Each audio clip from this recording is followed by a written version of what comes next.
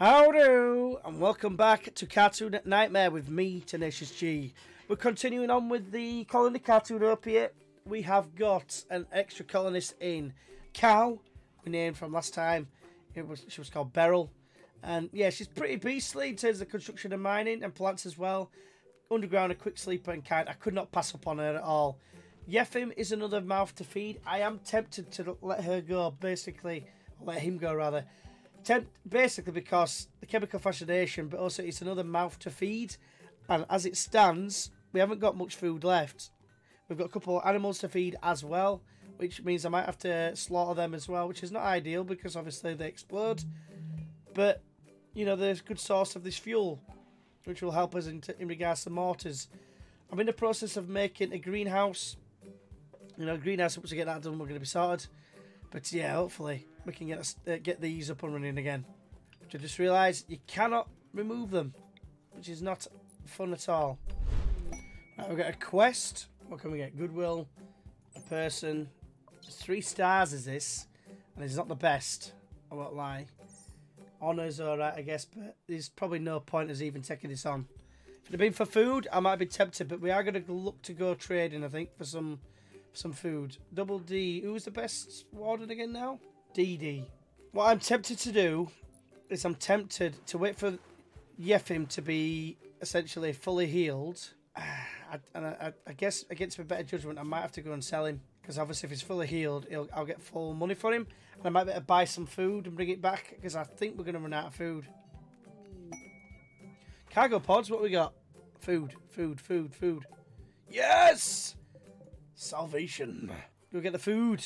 It's imperative for our survival. Any wildlife in... There's a cougar. And it is a cougar that's hunting us.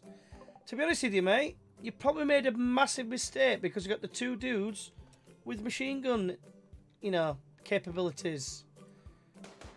Nice shots, tall chap. Nice. You go down, motherfucker. Eat shit and die.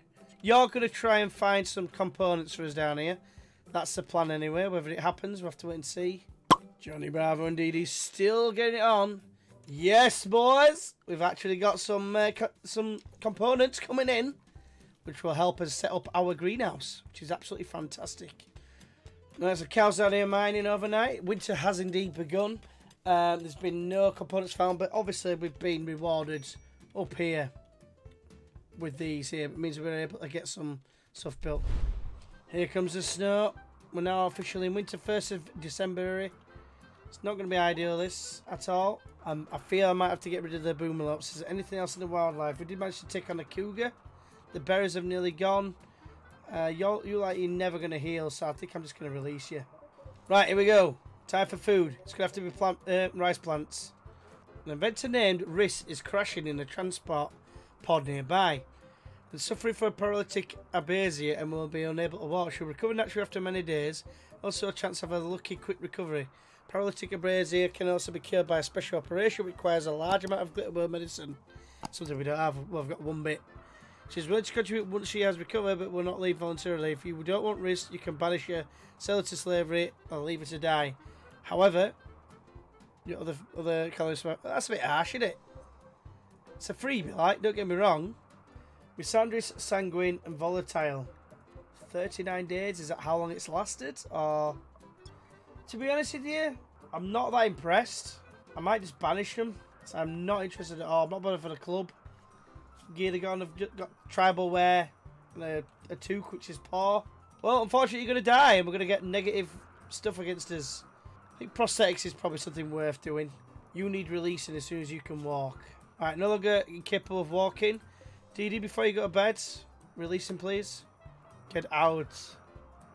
Oh, he's collapsed. Okay. Let's capture him and then we'll release him again afterwards.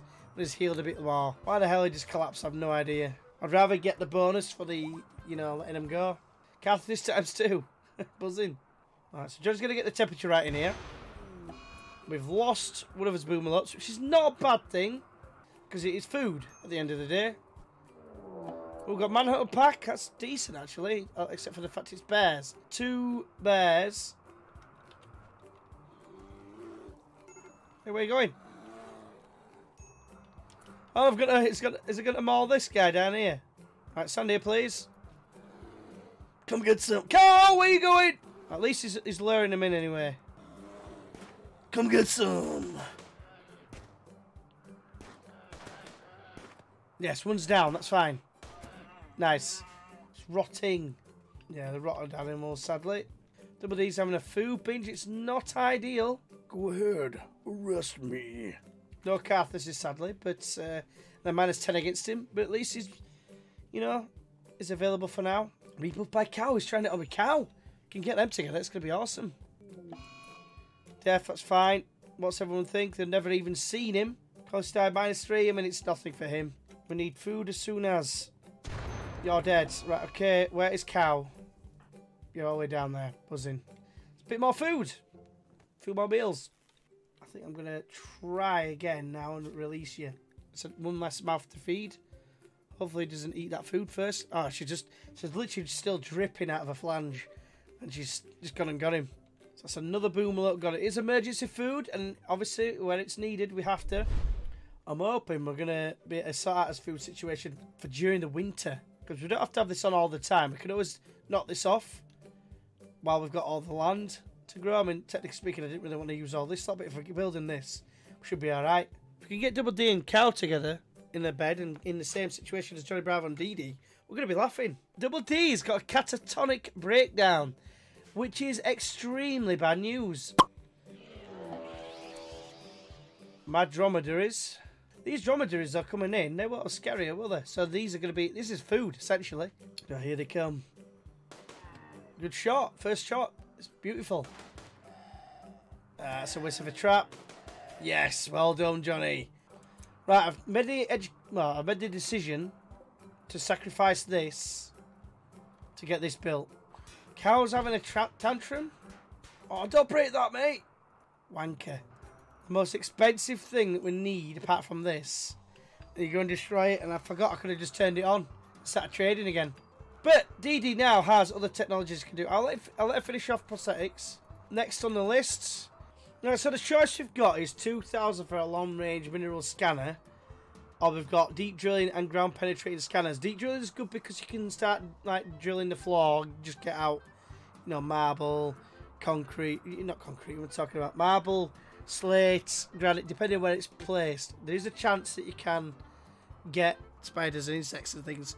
Shields are decent as well for other reasons. Transport pods are good for trading reasons. Obviously, there's all these other things as well. The ground penetrating scanner means it'll be on this, on our map, basically. Long range will find it somewhere on the world, but you have to travel to get there, which is fine. And I think I'm going towards that at the minute, because it'll tell us where there is someone I can sell nearby. So I think I'm going to go for this one. There's a mad dromedary, which is more food. Cow.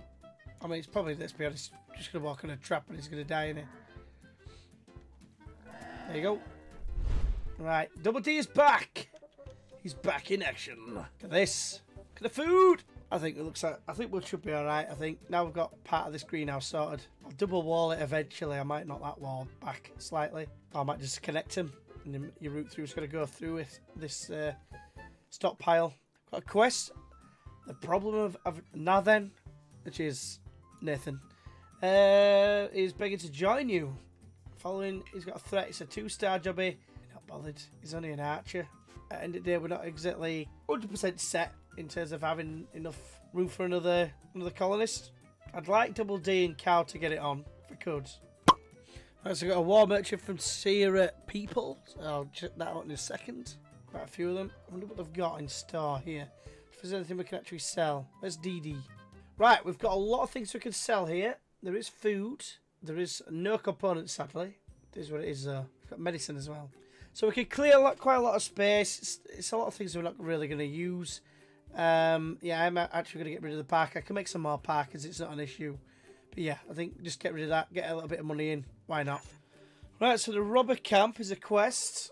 And it says, Misaki Missy Hailsham, Prime Council of Esdo, sent us a message. Apparently, Outlanders based in a nearby camp has been raiding their caravans. The camp is controlled by Anya League. This is asking us to destroy the camp, which means eliminating all enemies and turrets. This is an abandoned camp at the site guarded by 4 outlanders. Get table and camp loot, plant work, beautiful, neurotic, and a jogger. Neurotic is a little bit shit. Just mean to work faster, but they can break a lot easier. Not really bothered about the plant work. It's not the be all end all. Pretty solid, to be fair.